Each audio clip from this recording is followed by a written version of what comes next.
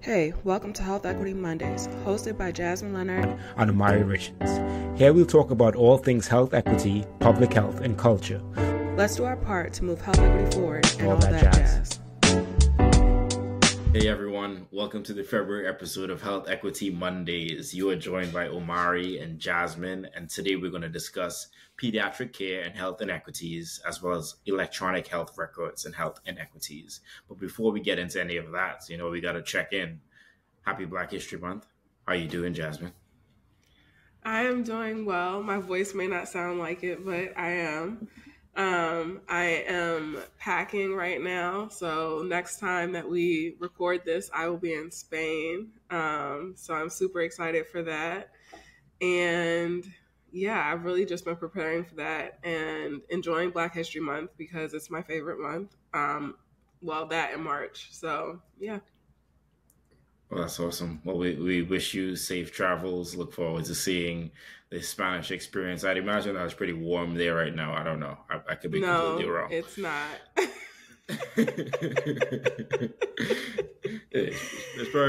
You probably is what same latitude. That's where you are right now. So it's like same temperature and everything. So wonderful. So not much change there. So you'd be good.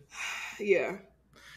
Different vibe though, different culture. So that's awesome. Oh, yeah. I've never been to Spain. Definitely would love to go to Spain.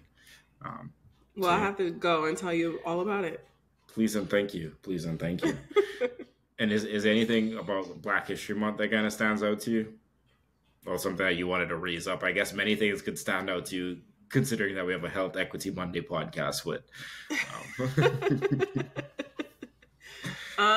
I would say it feels like it's been a quiet Black History Month. I don't know, at least for me. I did go see a couple of the Black movies that are in the theaters. So I saw Origin, which was really great. And I saw American Fiction, which is also another great movie. So I think I was just celebrating being Black in different ways. So yeah, it was fun. Awesome. Well, that's cool. I have not seen either of those movies. Okay. Yeah, but I'll definitely add them to my list of movies because I'm trying to be more intentional in watching movies this year. So if you all have other movies and stuff over the last 5 years that you'll recommend, send them my way. Send them my way. The phmillennial@gmail.com. That's 2 N's, by the way, 2 N's in Millennial. But I also I went to see a movie yesterday. I went to see the Bob Marley movie, which I enjoyed. Didn't really read up on what perspective of it, his story it would be, but it was very good. I think they released it at an opportune time, Black History Month. They really focused it on the unity that he brought to Jamaica when they were having a lot of gang warfare and division among the two political parties. So just kind of framing it in that. And it's interesting because I've been drafting and deleting a post that I've been wanting to post on LinkedIn just around health equity, because I've been thinking more about health equity and systemic oppressions, and many of the first occasions that I've heard those types of things and the oppression of Black people was through reggae music, was through Bob Marley and other reggae artist music, especially considering that I'm from Trinidad. So I think those kind of juxtapositions just make it interesting on what health equity is. And I feel I'm going to try to talk more about that in the future. But yeah, I feel for me, it was also a very cool month. Didn't really do too much. My head was down from my community, as some of you all might be in the community. If not, waitlist is down below. But yeah, other than that, I was just chugging along. Okay. Sounds good. Awesome. So I think you have the first topic today. I do. Pediatric care and health inequities. So there was a recent article published in the Lancet Child and Adolescent Health Journal that found pervasive health inequities experienced by children of color in the United States, particularly in pediatric care. Researchers reviewed studies published between January 1st, 2017 and July 31st, 2022, and found patterns of inequitable treatment across neonatology, primary care, emergency medicine, inpatient and critical care, surgery, developmental disabilities, mental health care, endocrinology, and palliative care. So basically, every type of care that children are receiving, they found inequitable treatment. To note, they only looked at children who had health insurance. So ultimately, they concluded that children from minoritized racial groups receive poor care relative to non-Hispanic white children. Is that any type of health insurance? Yeah, so they looked at private and public insurance. Okay, awesome. So they said that examples of poor care for children of color looked like being less likely to get diagnostic imaging, being more likely to experience complications during and after surgical procedures, waiting longer at times at the ER, and being less likely to get diagnosed and treated for a developmental disability. The strongest disparity was found in pain management, where children of color were less likely to get pain medication for a broken arm or leg, appendicitis, and migraines. Researchers concluded that the causes of these inequities vary, but they are ultimately rooted in structural racism. And it's important to note that few studies included Asian American and Native American children or children classified as multi-ethnic or multiracial. So why are we talking about this? I think it's pretty apparent, but this is one of the first articles to look at inequities specific to children in the U.S. It's also important to remember that this only looks at the children who have insurance, so we can only hypothesize how disparate the care is for children without insurance. And if we take it back to, I think we talked about this last year, health disparities cost the U.S. economy $320 billion today. They're expected to reach $1 trillion by 2040. So if children are starting to live their lives experiencing inequities, imagine how the long-term impact of this is on the overall health and well-being as they age across the life course. And imagine how much of that $320 billion we're exacerbating by having children receive disparate care. And so I think this is also pretty relative to some other studies that we saw last year come out about Black children and how they receive better care from Black pediatricians, and other things that we've seen in the news about pain management care and how disparate that is for people of color when looking at the care for white people. So I think we've got a lot going on here. I care about the kids a lot, so this is why I was super interested in bringing it into our space. And it's sad, it's frustrating, but it's good to now have some data behind what we thought was happening before. Wow. This is very, very interesting that there are these disparities. And I think it just goes back to a lot of the themes and conversations that we had in season one. As you brought up those points, I'm excited to just dive deeper into these different topics and just understand and share where these disparities exist, because as we're coming to realize, they show up in different ways throughout society and in different populations, but they persistently do exist. And I think it just goes back to our point of underlying that these are systems that are in place that are creating a lot of these outcomes, and we need to ensure that we're working towards systems change. And I'll be talking about electronic health records and health inequities in a second, but before we get to that, just a little promo break. So I alluded to it earlier. Thank you all to all of you that joined the community. I'm very excited to have the founding members onboarded, and we're working through everything that's going to be in the community. It is going to reopen up probably during National Public Health Week in April. So be sure to join the wait list below. And otherwise, just join my email newsletter down below, because I'm going to be sharing a lot more great information and insights there as well. What you got going on, Jasmine? Well, in honor of going to Spain and being off from work for an entire month, I'm bringing my newsletter back. So I am going to recap how school has been, what I've been doing, and how I am stressing over thinking about a topic for my dissertation. So look for that in March, and you can sign up for it below. Awesome. So be sure to check out those links. And now moving us on to electronic health records and health inequities. Electronic health records are essential to have better patient outcomes. They help provide the most accurate, up-to-date, and complete information about patients at the point of care. Electronic health records support quick access to information that provides more coordinated and efficient care. It allows the patient the ability to better engage with their own health records, giving them a rise in interaction and communication between the patient and provider, and it reduces costs via less paperwork, improved safety, and reduced duplicate testing. Electronic health records are an important part of the healthcare system. And before I go deeper, I just wanted to drop a lesson on the difference between electronic health records and electronic medical records, just in case you get that in trivia someday. I think this is good information to know. So, electronic medical records, or EMRs, are a single record of a medical care provided in a single medical institution.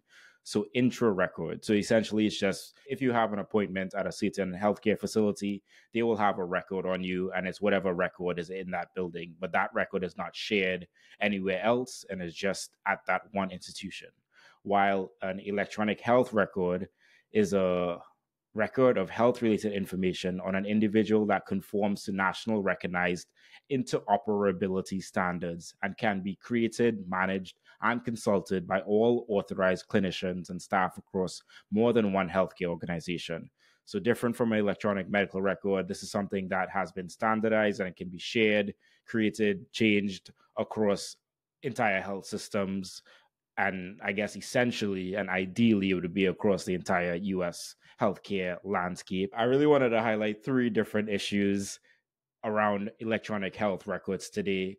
And this kind of stemmed from my research, just learning more about the first issue that we're going to talk a little bit about, and then how I learned about the other issues just kind of coming up from them. So the 3 issues that we're going to talk about: 7.1% of the US population identifies as LGBTQ+, but this information is not collected in electronic health records. The second one being stigmatized language was seen in 1 in 40 hospital admissions. And the third being Black and Hispanic individuals are offered and access patient portals at significantly lower rates than white individuals. So diving into the first topic, 7.1% of the US population identifies as LGBTQ+, but this information is not collected by electronic health records. A 2020 study by the US National Academies of Sciences, Engineering, and Medicine titled Understanding the Well-Being of LGBTQI+ Populations concluded that the data on sexual orientation, gender identity, and intersex status are required to inform research, engage in population-level monitoring, and determine resource allocation and set policies that effectively address these inequities. The data we collect can support us in combating inequities and allowing for better patient outcomes. Sexual orientation and gender identity, or SOGI, S-O-G-I data, which is a new term that I learned, new acronym, but I think is very telling, and I feel like a lot more data should be SOGI certified, if that's a thing. So most clinicians do not discuss sexual orientation or gender identity with patients, owing to a belief that this information lacks relevance to care, concern about causing patient discomfort or offense, and a lack of clinical expertise, knowledge, and language to have these conversations. So essentially, it's a training issue here. It's that the healthcare providers are not trained in inclusive languages in approaching these conversations. And I think the point around the belief that this information is not important, I feel like let's let the data tell us that. Let's not other a population by not collecting their data and then say, oh, this data lacks relevance. I think let's collect all the data we can and then use that data to identify where there are health inequities so that we can drive things forward. The second thing I wanted to talk about was the stigmatized language that was seen in hospital admissions. So stigmatized language generally takes 3 forms: marking or labeling someone as an other, assigning responsibility, that is blame, or invoking danger or peril. All 3 forms of this stigmatized language may appear in electronic health records. Some examples that are familiar to clinicians could be patients with substance use disorders labeled as substance abusers, patients described as non-compliant or poorly controlled, emphasizing patient responsibility for their illness, and distressed patients being called belligerent or combative, or implying purposeful efforts to endanger healthcare staff. A study of around 50,000 admissions found that 2.5% of all medical notes from electronic health record admissions included stigmatizing language. If you had diabetes, stigmatizing language was used at 6.9% of the time. If you were a person that suffered from substance misuse, then stigmatized language was used 3.4% of the time. And when looking at Black patients versus white patients, there was a 0.67 percentage point greater probability of containing stigmatized language, with similar disparities in all specific subgroups for Black populations. So essentially, the solution here, once again, is training clinicians to minimize stigmatizing language in electronic health records to really improve patient-clinician relationship and reduce the transmission of bias between clinicians. Because as I shared earlier, this information is not only solely at this one institution, but these notes are shared throughout the entire health system, or whoever has agreed to share that information. So this just, if you have stigmatized language, it just increases the possibility that the next healthcare provider is going to use that same stigmatized language, or at least coming with that implicit bias into that situation. And as we all know, we really need patients to be able to be listened to in all respects. And then the last one that I wanted to mention here is that Black and Hispanic individuals are offered and access patient portals at significantly lower rates than white individuals. When looking at the percentage of individuals who were offered and accessed a patient portal in 2019 through 2020 by white, Black, and Hispanic race ethnicities, 65% of white patients were offered the patient portal, while 54% of Black patients were offered the patient portal, and 49% of Hispanic patients were offered the patient portal. When looking at accessing the actual patient portal, 49% of white patients access the patient portal, 36% of Black patients access the patient portal, and 33% of Hispanic patients access the patient portal. When looking at the patients that accessed among those that were offered, 71% of the white population accessed it, 62% of the Black population accessed it, and 59% of the Hispanic population accessed it. So while we know how vital electronic health records can be for giving equitable care and bettering patient outcomes, there's much to be done to ensure that all people are accessing and using their patient portals. Some of the ways to increase the usage of patient portals would be to have universal access, to create easy access to applications or web versions of the portal, and also creating robust, engaged, and supportive training and resources on how to access and how to use the portal. And then I think there's the special mention in there for like maybe AI, and especially around language translation, which I think is going to be something that AI is going to really be able to help us in the public healthcare space. So in conclusion, there's a lot of work to be done to allow for more equity in electronic health records, stemming all the way from LGBTQ plus or queer populations, and ensuring that we have SOGI data. And then there's a lot around the part of training and providing resources for healthcare providers to ensure that they are being as equitable as possible.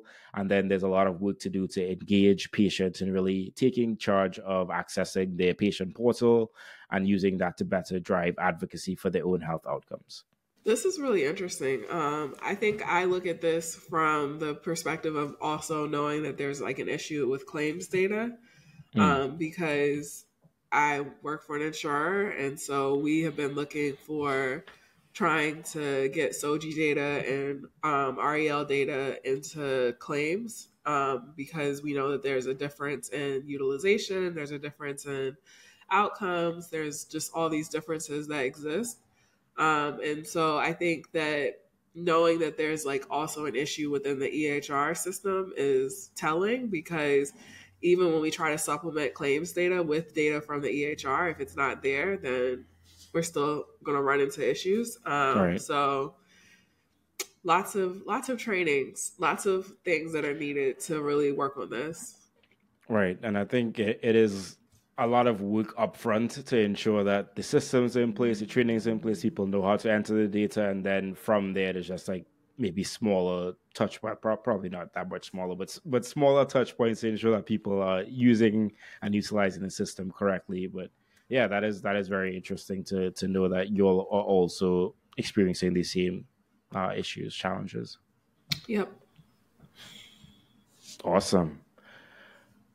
So now moving us on to the equity in action. And if this is your first time listening, equity in action is a true or false question that one of us asks the other during an episode, and we tally up the score at the end of the year, and we still haven't figured out what I'm supposed to do or we not still do. haven't figured it out. But we will get on that, because I forgot that was an action item. So until I just said it.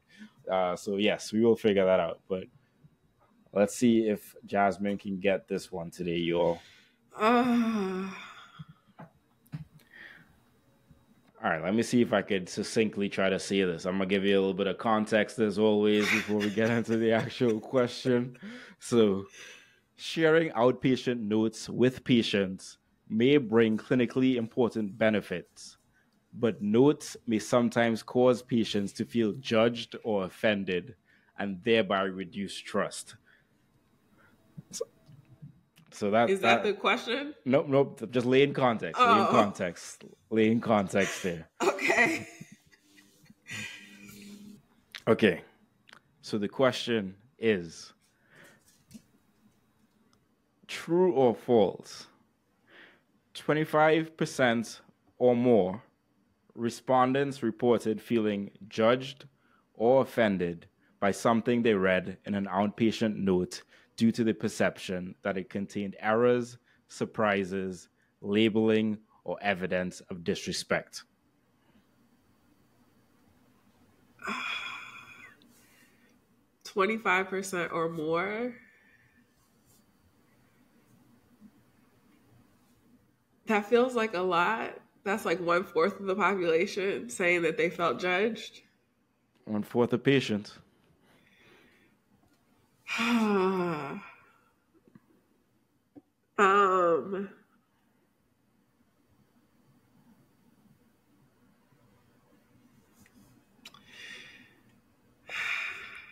Okay, I'm gonna say true. It is false.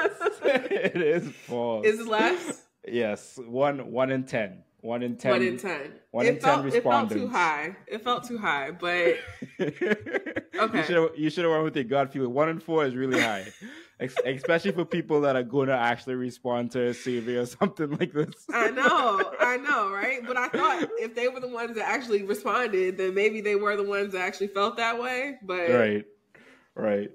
So this and this, just to like caveat, this is like one study. So just to give the factual information, so it is 1 in 10 respondents reported feeling judged, offended by something they read in an outpatient note due to the perception that it contained errors, surprises, labeling, or evidence of disrespect. So this was among 22,000 patient respondents who had read at least one note and answered 2 questions in this survey design that they did here. So there we have it. People aren't as disgruntled as we think they are. Yeah. And I guess that's good, right? But then the question is how many people are actually reading their notes? So that's true. And I think it goes back to the question of like, how much information do you want to have, as opposed to like how much information do you collect that's going to actually like be actionable for you, as opposed to get you upset. And I don't know. I'm probably on the side of like sharing more and let people get upset and like fix it on the back end than anything. Yeah. So I think you're up 2 already this year. Just putting in my time, you know. I've been shooting in the court. All right, y'all. Well, it was a great episode. I guess next time you see us, Jasmine will be somewhere out in Spain. Yes. So safe travels. Thank you. And yeah, we will. I'll also be a year older. That is correct. A year older and a year wiser. Yes, always. Love it. Well, thank you all so much for tuning in today. If you have not subscribed as yet, be sure to subscribe. Definitely helps get the show out to more people and helps people learn more about health equity. So please do that. Bye, everyone. Peace.